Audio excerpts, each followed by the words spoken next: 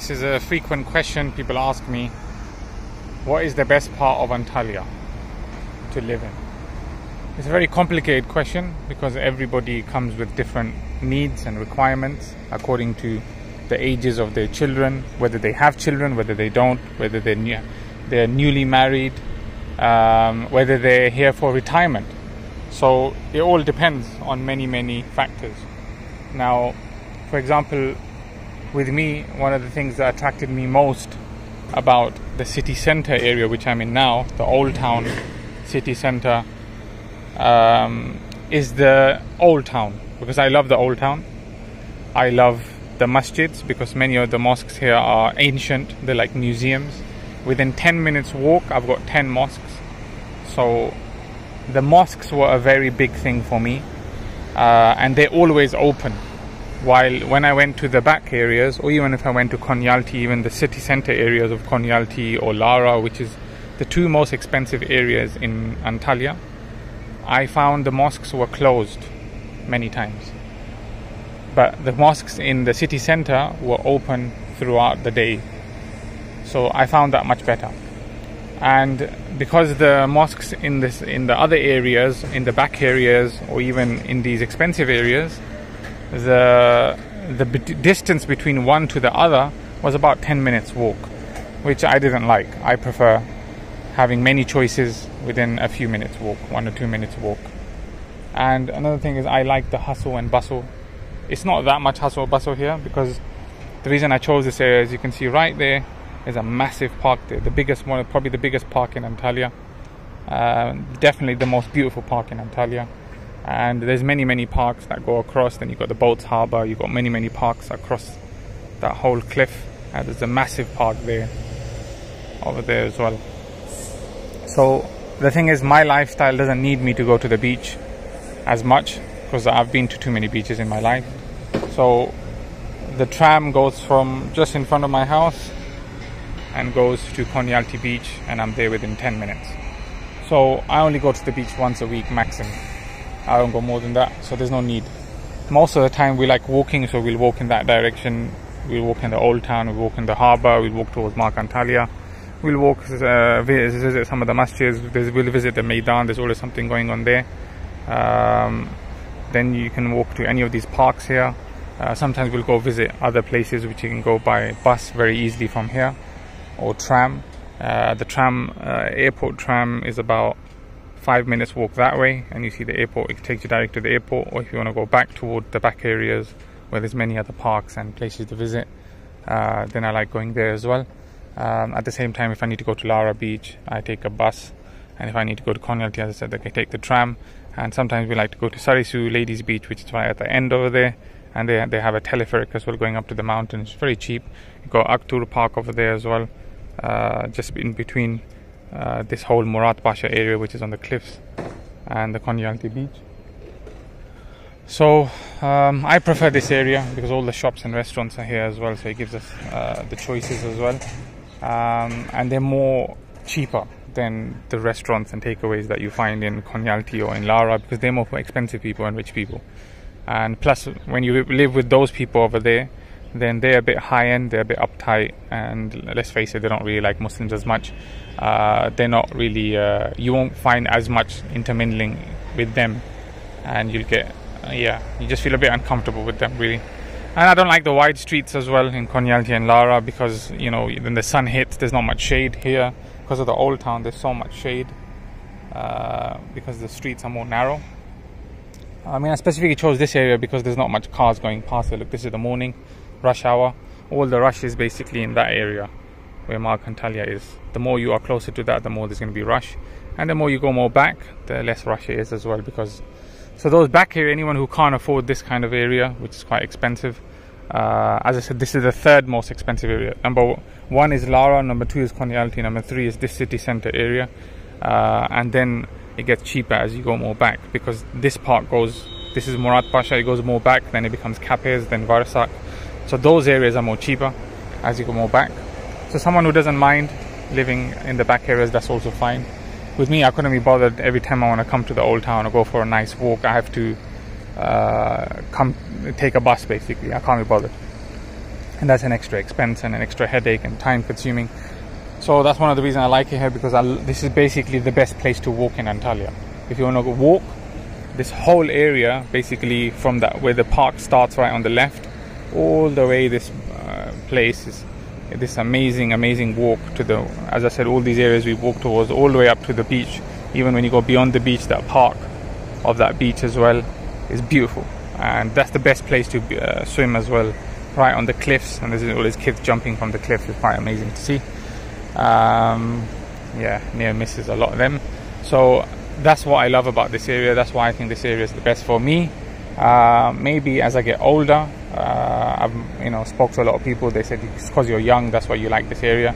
So as I get older, maybe I'll most likely move more towards the back areas, right at the edge of Antalya, where I can take a tram and still get to the beach if I want to, within 45 minutes.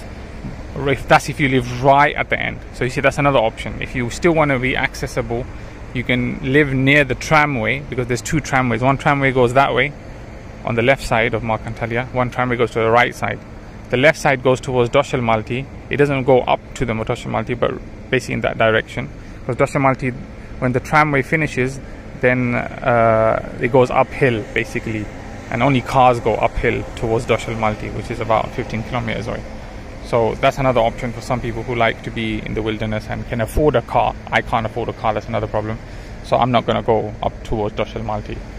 Otherwise, Doshal Malti has a very good community as well of UK Muslims who speak English and do homeschooling. And it's slightly more cheaper than like Capes, the back areas of Antalya. Slightly more cheaper. Or probably the same price as Capes. Then if you go the right side of the tramway, that goes towards Varsak, which goes a bit more further back. The city has grown much more back towards that way. So that area is quite good and upcoming, and more local Turkish people, maybe more religious as well, you could say. And there's a specific area in that area which is called Yenigun. It's still towards basically 2 kilometers from Mark Antalya Mall, so not very far away. It's a very nice family religious area, Islamic schools, Imam Hatib school, separate for boys, separate for girls. So that's quite nice as well. And here's some sort of prayer going on in the masjid. Some darood upon the Prophet ﷺ at 9 AM. So this is one of the reasons I love the old town. And I'm here for specific because I like giving da'wah, I like meeting people, I like bumping into people, I like meeting the foreigners. So I like this area because of this. And another reason is because I manage a few Airbnbs here, so my distance is more closer here. Plus even my apartment, sometimes I put it on for rental if I'm going back to England. So this area I can literally rent it out any day of the week, and it's a very high-end, extremely easy to rent area, especially to holiday people, short-term rentals. So that's another thing. And if you want to run some sort of business like that and get some nice income, I mean, literally you could get a 2-3 bedroom, 4-bedroom apartment for like less than £100,000, and then you'll be getting literally from £60 to £100 a night, which is you can extremely live a rich life here, having even one apartment. So that makes you a lot of money. So that's a good business. A lot of people ask me, what am I going to do when I come here? If you have a little bit of money, you can buy 2 apartments, put one on rent, live in one, job done. Or otherwise just buy one in a good central area. Another thing is this risk averse as well, because this area there's less risk. You can easily sell, you can easily buy, you can easily rent, you can easily, if you change your mind after a little while, you want to move to a different area, you can easily sell it and go to a different area. That's the advantage of this city. The more closer you are to the sea, the more better. Another thing about this area, there is even small beaches, private beaches on the left and the right. Near the harbour there's a beach. There's on the park side there's another beach as well. You have to pay like £3 or £4 and they let you in for the whole day. You can use their bathroom, toilet, and they give you a sunbed as well. It's more private, less people. But to be honest, I love Konyaaltı Beach. Right at the beginning of Konyaaltı Beach, I don't like that area. As you go more further it gets more busier, but that's where the hotels are. But this area, less people come in this beginning area where the cliff just finishes. I love that. So that's why it's just, I mean, this location ticks too many boxes for me. That's the reason I always say city centre, Murat Pasha, near the old town is the best area to live. And especially having this mall, I've been to all the malls. For me, this mall is the best. ANTALYA Mall, see that big black building there. Especially in the summer months when you can't really do much outside. In the daylight times, in the evening, there's always stuff to do because the sun sets. But in daylight time, ANTALYA Mall is just like your savior, you know, because of the air conditioning as soon as you enter it. So that's really nice, and it's got a big masjid inside, and you just hang around. There's massive children's play area, bigger than most, or probably all the malls put together. That's how big the children's play area is in this one. So that's really nice. So you can see the tram coming. This is the tram that goes to the beach. It's extremely beautiful. Look at those flowers, you know, set up with these palm trees. It's just, I'd never get bored of this place. Like, it's so beautiful. And if I get bored with the beauty, which it doesn't happen, I get lots of people to meet. Every time I go down, there's someone British, someone Asian, someone Pakistani, someone, you know, Arab that I'll meet. They'll come to my house, have tea, have a nice chat. There's always someone to meet. And then even the Turkish people, youngsters, they're all over here.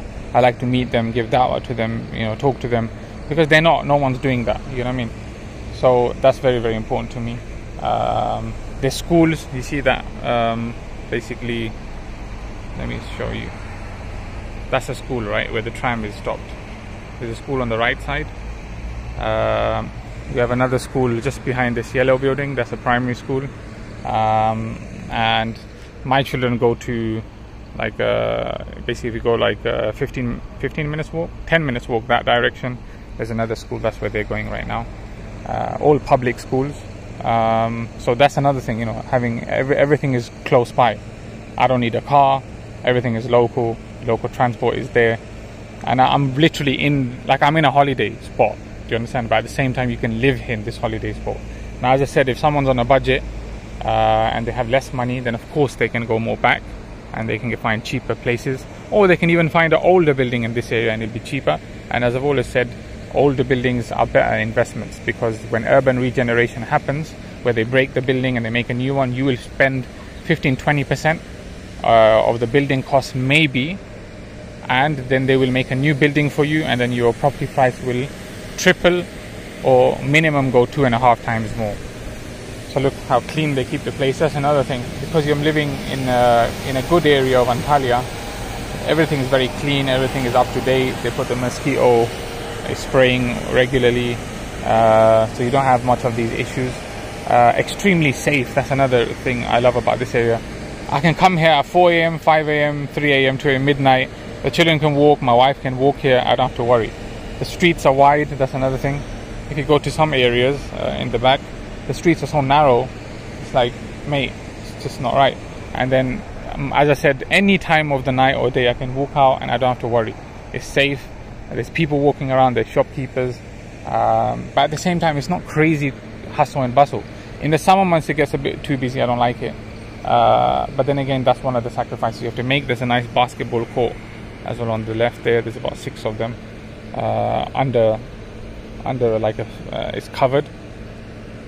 But the beauty is just amazing, you know, like, I mean, just look at that. And then when you look at the cliffs, you see the boats harbour is just basically underneath there. It's about 10 minutes walk and you're in the boats harbour. Extremely beautiful. You can see the 2 minarets of the masjid already. There's way too many stuff, you know, I could say. I could go on forever. And one of the reasons I actually chose this apartment is because of the old town continues at the back of my building as well. So we don't get no car noises, because the cars are all the way over there. There's a BIM supermarket there, by the way. Always have a BIM supermarket next to you, or a A101, but BIM is the best one, the blue one, yeah. A101 is basically right below this building. That's another reason I chose this area. There's no noise, and I have a beautiful view of this old town as well. This is a bit more rundown than the other one. There's the school, by the way, which I was talking about.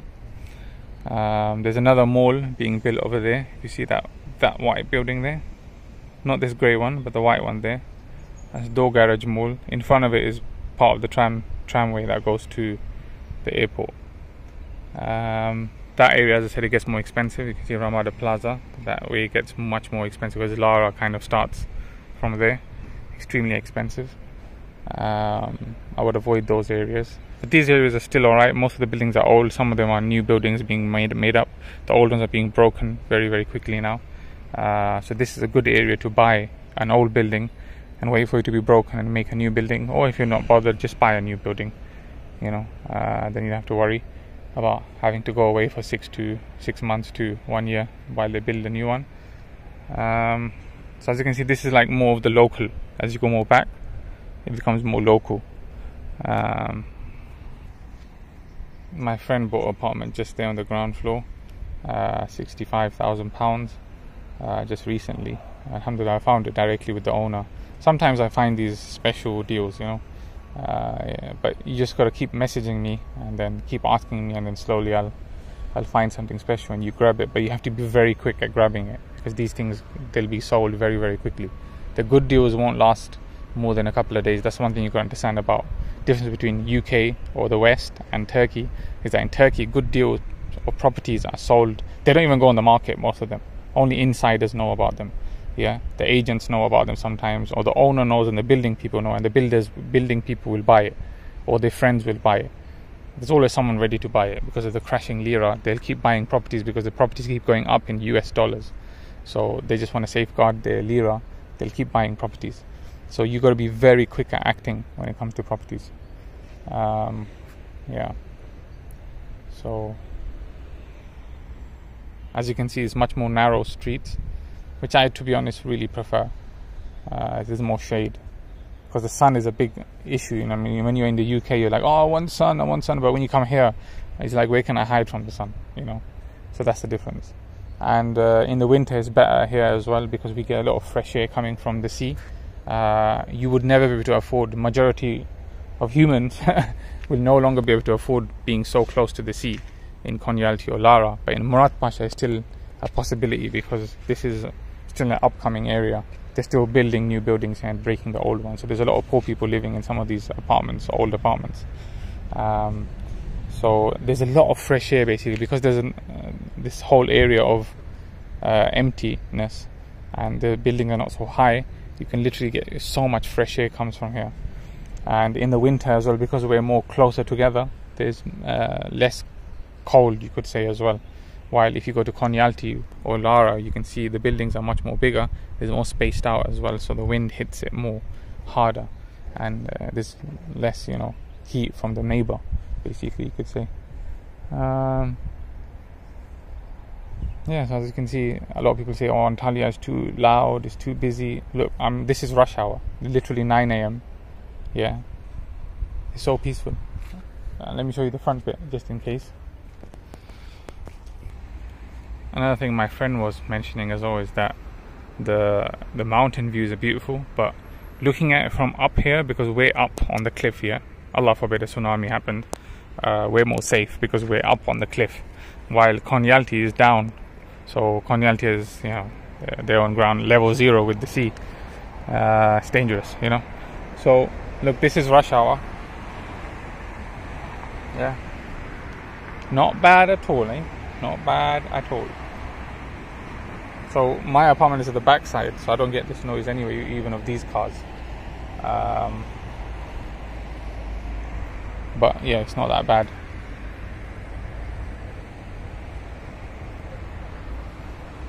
So yeah, what my friend was saying is basically looking from above down at the people below is more beautiful, because you get to see everything and you can see the full mountain view.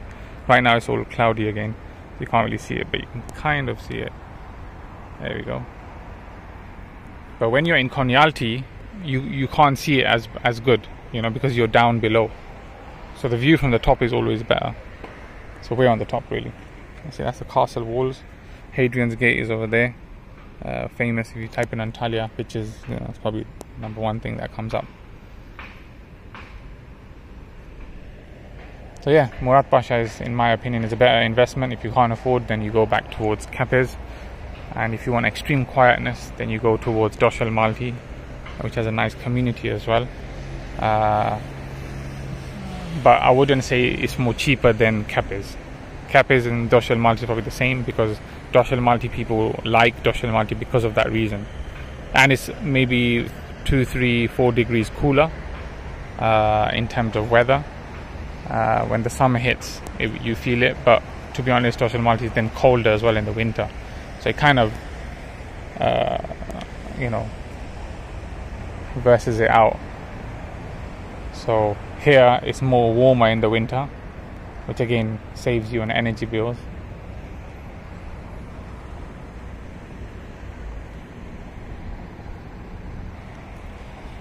Well, I think I'll end the video right there, to call it a day, inshallah.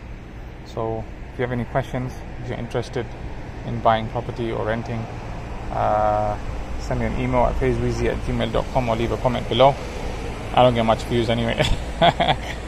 So I'll probably see your comment anyway. Another thing, dogs, because the dogs are barking.